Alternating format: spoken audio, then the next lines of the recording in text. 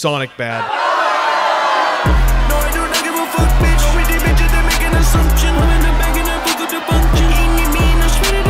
Yo, I hit the jeweler, got some goals. I sold a little weed, but I could never sell my soul. And when I'm in LA, you find me out in Lil Tote. Come a vocal with my ramen, I'ma need another bowl. Let's go. We keep trying and trying and trying to find this thing that was never really actually there. Sonic was never good. 朋友是一个坚韧不拔的纪录片，在香港。 Hello everyone, it's your boy Dumbsville here, and today I'm about to give you a hot take. It might be a bit of a controversial one, so I hope people take it correctly.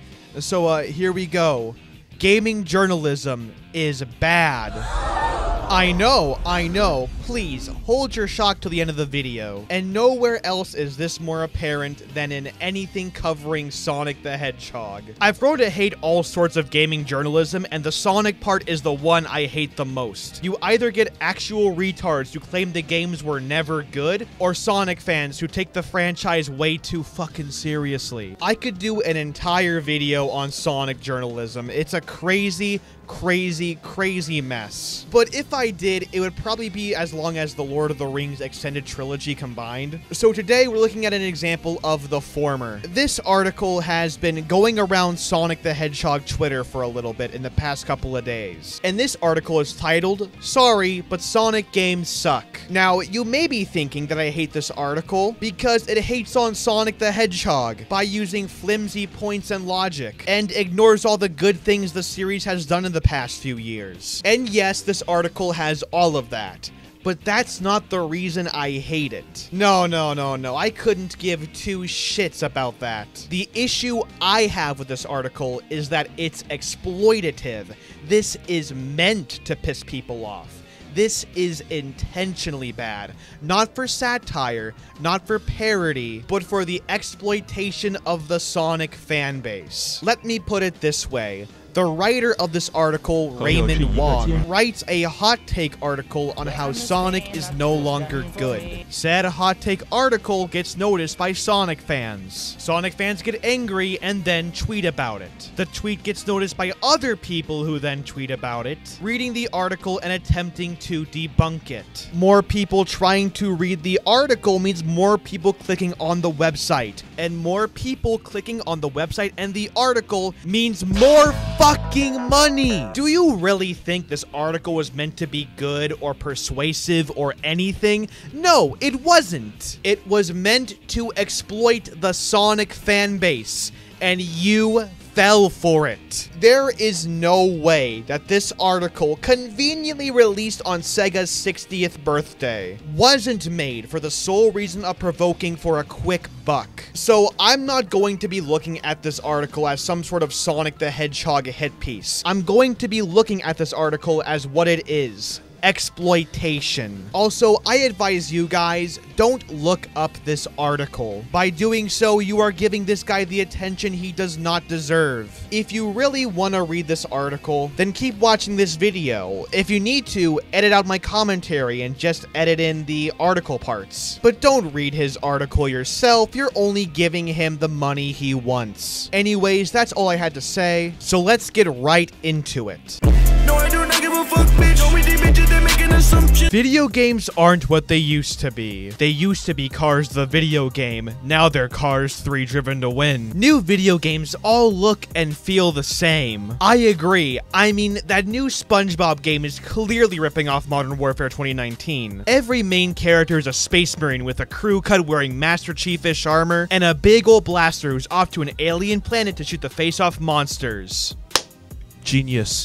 What era do you live in? 2008? Do you live in the era of Halo killers? This joke is absolute bullshit. I genuinely look at nearly every game that's coming out this year, and only 2 of them fit the description mentioned here. One of them is Doom Eternal, a franchise that existed before Halo, and the other one is actually Halo. This wasn't always the case. Not in the early to mid 90s for sure. After Mario dethroned Pac-Man as the face of video games, Sega tried to kick the plumber's ass with a cooler, edgier, literally faster mascot of its own, Sonic the Hedgehog. one of the greatest and most attractive characters ever thought up. Sonic's debut in 1991 on the Sega Genesis Mega Drive in Japan brought terror to Nintendo's dominion. Here was a character who had more attitude than Mario in every way. Mario is my homeboy, especially Tanuki Mario. It's just Mario in a Tanuki suit. Why would he be special? But Sonic was the rad new kid on the block. I tangled with Sonic on my friend's Genesis and Game Gear, even though my family was a Nintendo household. Had to uphold the strong Christian values of Nintendo. I woke up extra early to watch the Sonic cartoon on Saturday mornings, and even own his comics. Guys, trust me, I was a Sonic fan in the 90s, please. Sonic, the character, gave me a rush of excitement in the 90s. And that's how I found out I was a furry. Please, kill me. Please, I don't want to live anymore, please. His games, not so much. Too fast. Whoa, dude, nice overlaying text. That's really modern, really minimalist, dude. Really, 2020. 2D Sonic games were too fast. I mean, that's, kind of the point. His games literally gave me headaches and made me want to vomit every time I'd accelerate him through Green Hill Zone's roller coaster loops, collecting gold rings along the way before he ran smack into an enemy or a bed of spikes only to lose them all. Sounds like you fucking suck at the game, dude. Also, this has to be a personal problem. Like, you're probably one of the 7 people who gets motion sick playing Sonic the fucking Hedgehog. And yet you're judging the game on that? What do you want the game designers to do about it? Are you fucking retarded? Man, if this dude gets sick playing Sonic, I wonder how he'll feel playing Need for Speed. Ooh, yikes. Maybe it was my young, sensitive, and developing eyes, or my tendency to get motion sick when I was young. I get car or bus sick all the time. That made Sonic too challenging to control. And there's your problem. See a fucking doctor. There is very clearly something medically wrong with you if that is happening to you. Or maybe it was the fact that Sonic was blue running through a level that was also mostly blue with blue water and blue sky. How many fucking straws do you have to grasp to say shit like that? Did anyone at Sonic Team, the developers behind the original Sonic games... Wait, what? You're telling me that Sonic Team made Sonic? Nah, man, that's clearly bullshit. Everyone knows that Infinity Ward made Sonic. Did anyone at Sonic Team even look into something called contrast? Oh man, Mario wears blue overalls and blends into the blue fucking water and sky. I can't tell where Mario is. Where did Mario go?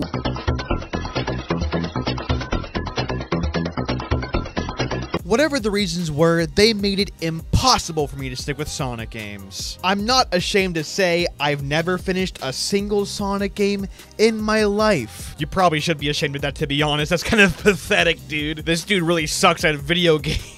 In comparison, I've played basically every Mario game and completed all of the main platformer ones on every Nintendo console. Even more so than a movie, pacing, especially on a 16-bit console, is important. I hope this guy never has to play a racing game in his life. Could you imagine the vomit? Hi everyone, welcome to Raymond Wong Gaming.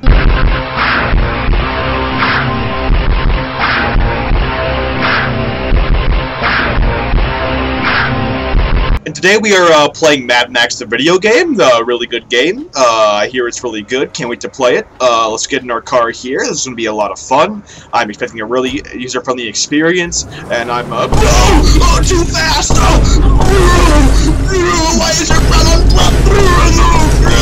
For me, Sonic was too quick, making a mess of all the pixels on the screen, and turning everything into a blocky, migraine-inducing experience every time I dared play his games. Dude, that really is not normal. Please see a doctor. It was literally impossible to zoom through a level at Sonic speed and not run into enemies a zillion times. I mean, that's kind of the challenge, isn't it? That's like blaming obstacle courses for having obstacles in them. It almost sounds like you suck at Sonic and are blaming Sega for sucking at Sonic rather than yourself. Darkside Phil syndrome at its finest, clearly. What are you supposed to do? Slow down? Yes. That kinda defeats the whole point of Sonic. So if Sonic slows down, it defeats the purpose, but if he speeds up, he makes you motion sick. So what do you want Sonic to be, dude? Things didn't get better when Sonic leapt to 3D, or even the pseudo 3D games like Sonic 3D Blast. Oh boy, here we go. The Sonic had a rocky rocky transition to 3D argument. An argument that does not work, because when the game came out, it was reviewed highly positively. But Dumbsville, Sonic Adventure aged poorly. Okay,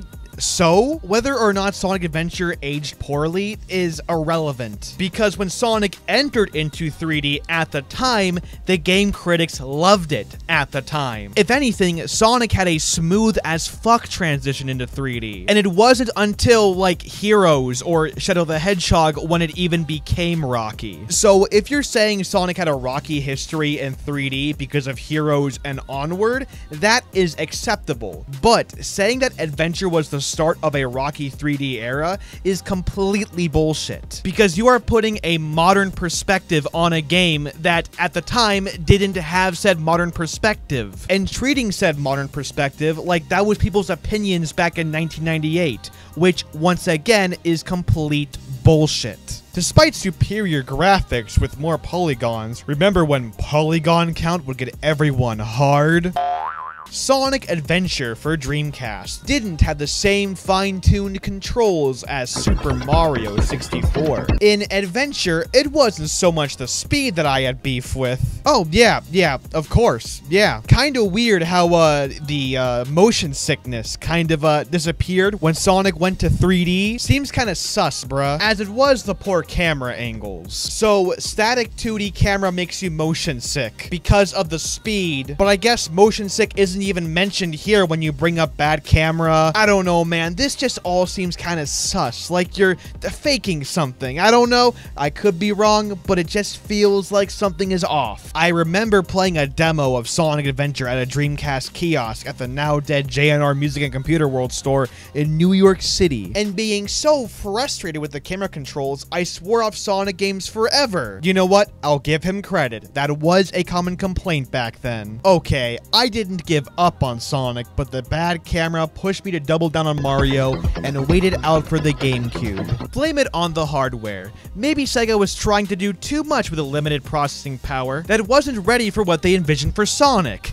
But that doesn't explain what happened after consoles got way more powerful. He's gonna bring up Sonic 06. History of bad. Sonic games may have been a bastion of the intense rivalry between Nintendo and Sega in the early 90s, but his games took a nosedive when Sega quit the hardware game in 2001 after Dreamcast sales fizzled for a few years. Since going multi-platform 19 years ago, Sega has squeezed Sonic for all he's worth, letting almost any developer get a taste of his spiky blue vitality. Almost any developer, huh? That's kind of funny because the only developer who makes Sonic games is Sonic Team. But you know what? Let's look at all the Sonic games not developed by Sonic Team and see if you're right at all. First of all, you have Sonic Advance, which was developed by Dimps, who also developed Sonic Rush and Sonic 4, and also accompany you praise in the next sentence. With the exception of a few Sonic games, and namely the 2D Sonic Advance series on Game Boy Advance, developed by Dimps, the Blue Hedgehog's outings have been mostly unimaginative. So, according to you, this isn't one of the random developers Sega threw at Sonic. Alright, okay, check them off the list. And then there's BioWare, who made Sonic Chronicles, which,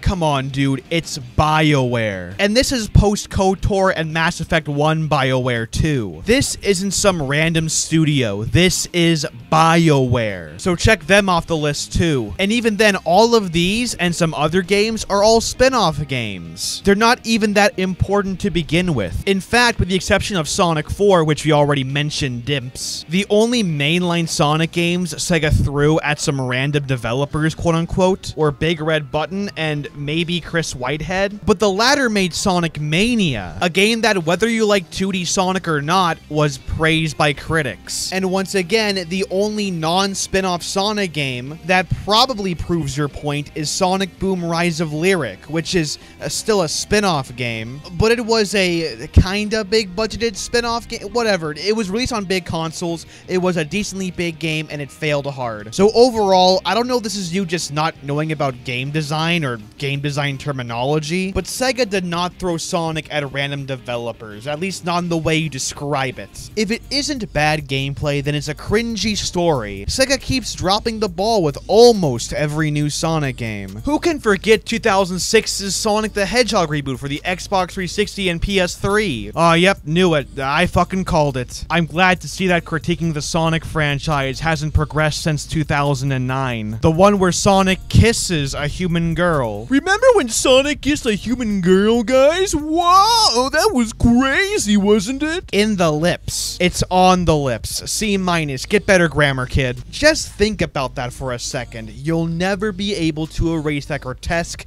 hedgehog on human lips action from your memory.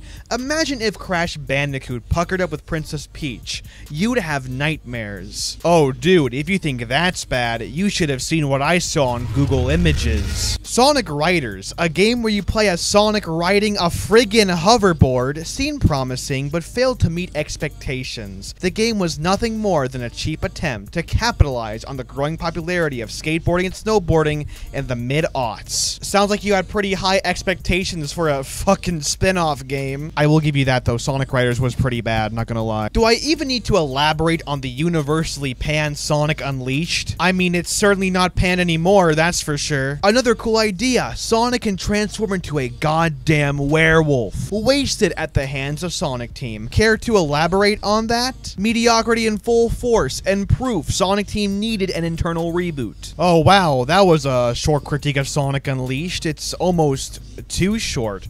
Almost like you've never actually played Sonic Unleashed before. But you wouldn't lie about that, would you, Raymond? Would you? Or how about Sonic Boom Shattered Crystal for the 3DS or the Wii U exclusive Sonic Boom Rise of Lyric? I'm rolling my eyes so hard right now. Funny rolling eyes, Twitter give funny laugh, please give me money, I need to buy heroin. Does anyone even want new versions of Mario and Sonic at the Olympic Games every other year or so?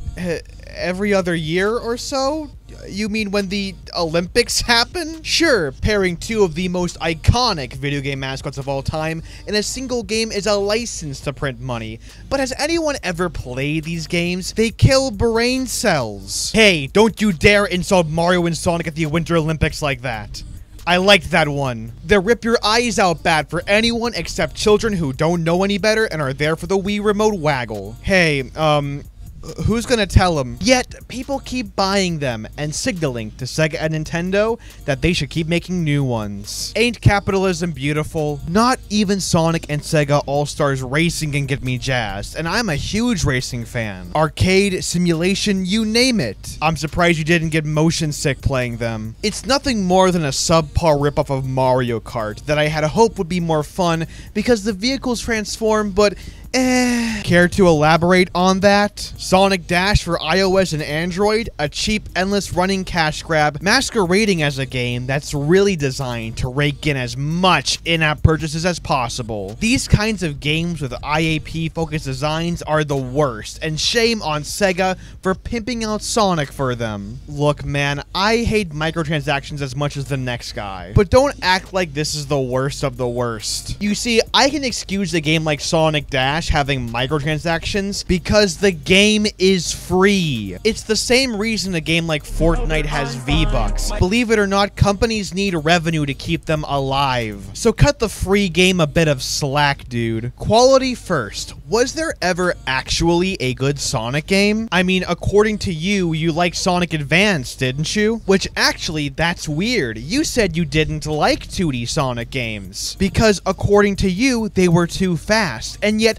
Sonic Advance has a much more bigger emphasis on speed. Wow, that's kind of funny, isn't it? How you can contradict yourself like that? It's almost like you wrote this article purely for attention. It's almost like you tried to piss the Sonic fanbase off. Well, good job, it worked. Sure, I liked Sonic Generations, but most Sonic games were terrible. Now, isn't that funny? Generations is even faster than the 2D Sonic games. And yet Hideo Kojima number 2 over here didn't get motion sick. Isn't classic Sonic like in Generations or something? This is really fucking sus, dude. The 90s and 2000s had a way of distorting our memories and fondness for the Blue Hedgehog because he was the only comparable mascot who nearly gave Mario a run for his money. Way to throw Troy Aikman football under the bus. The competition was so scarce back then and information not so instantly distributed that we latched onto anything that diverged from the status quo of Mario saving Princess Princess Peach. Internet bad, I can't click the book. All isn't lost. Sega can write Sonic. Take a page from Nintendo. Ooh, yikes, not a good idea. The game company has pumped out Mario games since 1983, and very few of them have been duds.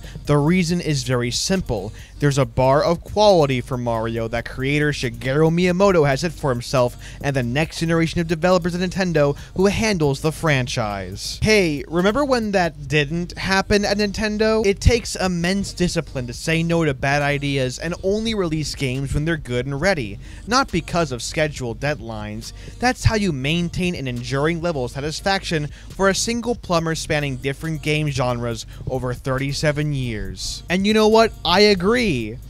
I just wish you weren't so fucking belated. I will always love Sonic as a character. He means that sexually. He wants to fuck Sonic. He's so cute and cuddly, and thank God they fixed him in the movie. Of course you bring up the movie. It's right next to Sonic 06. How many more Sonic is bad because X cliches are you going to bring up in this article? And he'll forever be synonymous with Sega. But his games sucked. They truly did, and they'll keep sucking if Sega doesn't realize this. Again, you're already too late. I don't need to apologize for the mediocrity. At least you're self-aware. Sega does. This ending reeks of written in one night. So that was the article. Sorry, but Sonic games suck. And this article about Sonic games sucking, it really sucked. It was really bad. This man never went in depth as to why Sonic games that he didn't like were bad. Would it kill you to say that the Sonic Unleashed combat was bad, or that the controls and Sonic Riders were confusing? Instead of saying, oh, this was a cash grab, oh, this was a waste of potential, and not act like you look at the IGN score once? And most importantly, would it have killed you to not bring up Sonic 06? Making a big deal out of Sonic 06 nowadays is the equivalent of saying that the entire Postal series is bad because Postal 3 was a disaster. Yeah, that game was awful, but the franchise has moved on since then. Years have passed. So yeah, this article is a mess. Moving on. Now, if it wasn't apparent already, this article was not written as a genuine piece. This was very clearly meant to piss people off and provoke people. However, if you want further proof, look no further than Raymond Wong's own Twitter. It's one step away from being a confession piece of faking the article. Oh, what's that? You want evidence? Well, here you go. This tweet was posted a day before the article was published. It's Sega's 60th birthday, so we're doing Sega Week. Get ready for a hot take from me tomorrow on Input Mag. I might break the internet. Seems pretty sus, right? Seems pretty suspicious. How about this tweet posted the day of? Come at me. He's asking the fans to come at him. Seems like a bit of an attention whore. Speaking of attention, this article has been getting a ton of attention on Twitter, to the point where Sonic fans have been fighting this man on Twitter. And let me just say, this man's debating skills are next level. So firstly, this Twitter user quotes the whole Sonic is impossible to zoom through levels with thing, and then links a Sonic speedrunning video, saying, behold your worst nightmare. Pretty funny, and pretty good way to fight his points. Ray Wong, however, the master debater, replied by saying, what's the point? You skipped the whole level. Laughing while crying emoji. Laughing while crying emoji. This prompted another Twitter user to reply, he was just proving to you that you can zoom through a level. Classic Sonic always gave you the choice to explore or zoom through. Prompting Ray Wong to reply, okay, dude. So this guy can't even stand by his own fucking points. What a genius. What a true genius, dude. And all of this hatred Raymond Wong was getting prompted him to tweet, oh no, the gamers are very mad. So as you can tell, Raymond Wong doesn't actually care about the Sonic franchise or anything. He just cares about getting people riled up and angry. He doesn't care about Sonic being good or anything. He just cares about getting people pissed off and clicking on his bullshit article. And the sad part is, you all fell for it. You all made tweets about the article. You all linked it and complained about it. And you gave Raymond Wong exactly what he wanted. attention. This man is a journalist by occupation only, but he isn't a real journalist. He's a scam artist, getting you to click his bullshit articles and in turn giving him more money. So whatever you do, please don't go out and search this article. You are giving him exactly what he wants. What this man wants is attention, because attention gives him clicks and clicks give him money. Don't fall for it. Thank you all for watching this video. I hope you all enjoyed it and learned something from it. In this weird and crazy world, you can't just trust anybody. So remember, be nice to each other, stay safe, and I hope you all have a wonderful night. And most importantly, I will see you guys on the next Dumbsville video.